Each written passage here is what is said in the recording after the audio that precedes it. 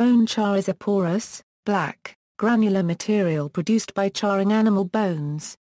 Its composition varies depending on how it's made, however it consists mainly of tricalcium phosphate 57 to 80%, calcium carbonate 6 to 10% and activated carbon 7 to 10%.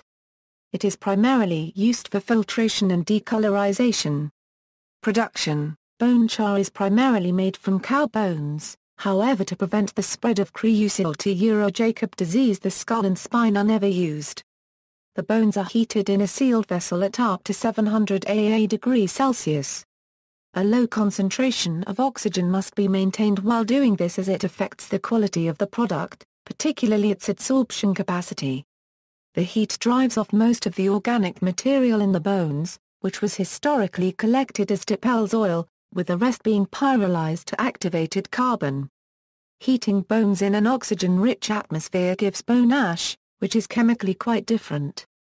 Used bone char can be regenerated by washing with hot water to remove impurities, followed by heating to 500 degrees Celsius in a kiln with a controlled amount of air. Uses: water treatment. The tricalcium phosphate in bone char can be used to remove fluoride and metal ions from water, making it useful for the treatment of drinking supplies. Bone charcoal is the oldest known water defluoridation agent and was widely used in USA from the 1940s through to the 1960s. As it can be generated cheaply and locally, it is still used in certain developing countries, such as Tanzania.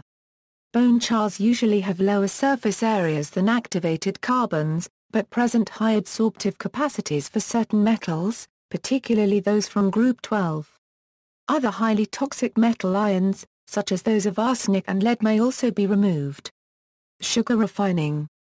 Bone char is often used in sugar refining as a decolorizing and deshing agent.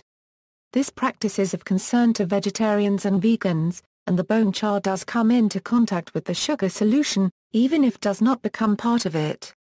Additionally, it is used as part of the refining process for cane sugar but not beet sugar. Bone char possesses a lower decoloration capacity than activated carbon, however unlike carbon it is able to remove inorganic impurities. Most importantly, sulfate and the ions of magnesium and calcium. The removal of these is beneficial, as it reduces the level of scaling later in the refining process, when the sugar solution is evaporated to dryness. Alternatives to bone char have long been proposed, however the only current alternatives are ion exchange resins, which are more expensive.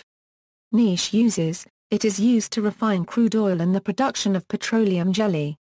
In the 18th and 19th century, bone char mixed with tallow or wax were used by soldiers in the field to impregnate military leather equipment, both to increase its lifespan and as the simplest way to obtain pigment for black leather wares.